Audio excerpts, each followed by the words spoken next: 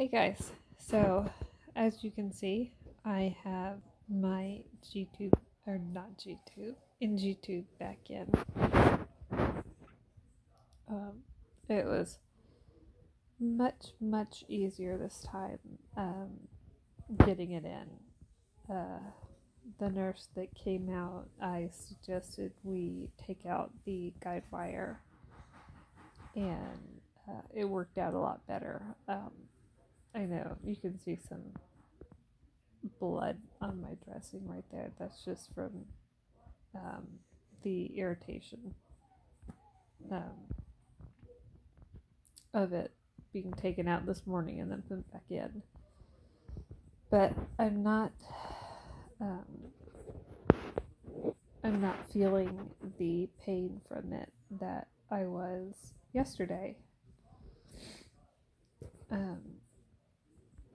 But not really pain, just it was uncomfortable. But now it's much more comfortable now, and I have upped my feeding to 40 milliliters per hour, so that is an ounce and a third.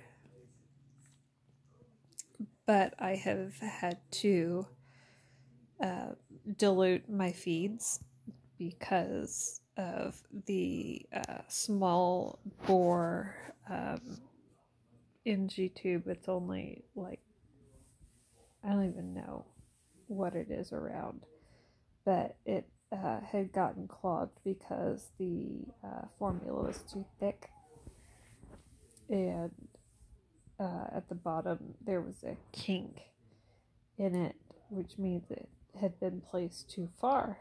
This time no kinks, no clogs so far. I am flushing it every 2 to 3 hours with 40 to 50 milliliters of water, which will get me the extra 500 milliliters of water my doctor wants me to have per day that I don't have to drink. It just goes down the tube. So that's where we are right now. We're laying down.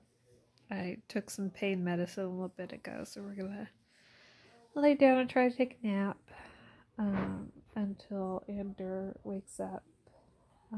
My mother-in-law is here. She is cleaning my house, which is amazing, while Dane's working, and she's helping me take care of the boys.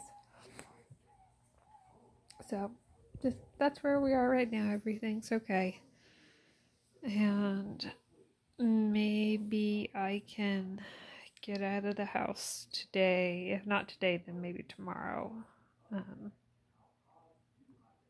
But probably not tomorrow because General Conference is tomorrow. But we'll see, sometime soon. So I guess we'll see you guys later.